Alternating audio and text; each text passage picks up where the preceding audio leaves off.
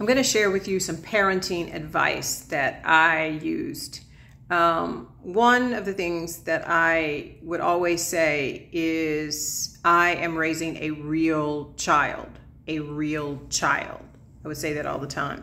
And I would say also, I want a child who can be comfortable in a crack house or the White House, and all in between. Why? Because I realize that the world that we live in, that in order to survive, children have to be able to negotiate whatever situation they find themselves in.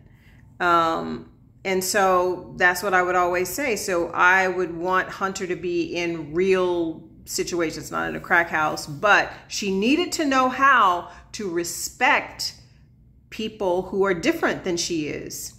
And so that's what I would always say. I'm raising a real child who can be comfortable in the crack house or the White House and anything in between. I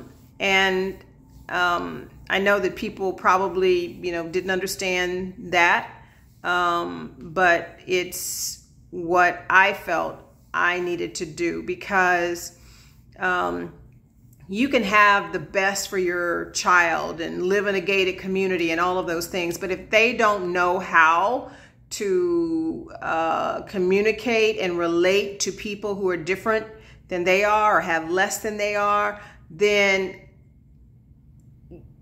you could be dead. They could be dead. So you have to, in this world that we live in, know how to relate to all different kinds of people. And it's really sad when I see right now so many kids on tablets, on phones, they don't know how to relate. They don't know how to relate. So they certainly don't know how to relate with their emotions, and they get upset and they're used to entitlement.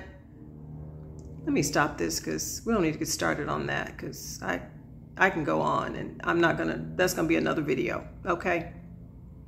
Just remember what I said. Parenting wisdom. More to come.